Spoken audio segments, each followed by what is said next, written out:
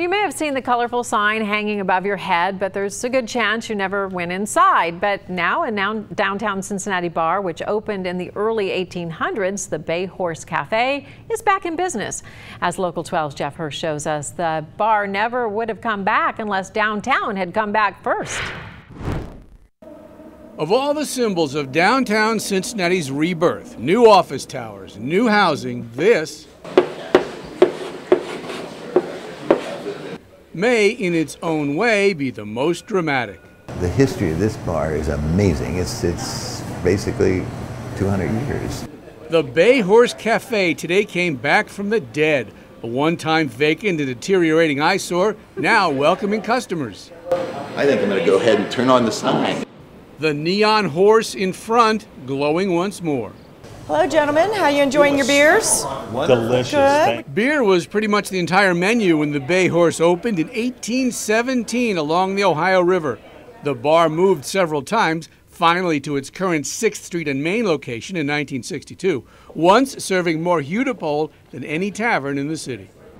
In its heyday, the Bay Horse Café was a working man's bar, and some women too, of course, but when it closed in 2004, to be charitable, it had fallen on hard times. To be realistic, it was a dump.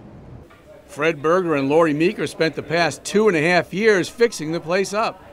Well, we opened up the front door and the original sign was in here. And I thought, oh, that's wonderful. And I said, I remember the tile floors. So we started peeling up the floors, the pergo peeling sticks, and there it was. It was just beautiful. Restored to its old-time glory, the Bay Horse should become a neighborhood bar once again. But the neighborhood has changed. More empty nesters, more office workers, more people who ride here on the streetcar. It's full of people. People come by, they look at the sign. I think it's a good thing with the streetcar. Letha Goodson did not come by streetcar, but she was not about to miss the reopening. Goodson was the last bartender when the Bay Horse closed in 2004. And now? It's beautiful. It is really changed. It was a mess before. The Bay Horse will not open again for a 5 a.m. shot and a beer like the old times. Now it's a more civilized 11 a.m. But those old times will not be forgotten.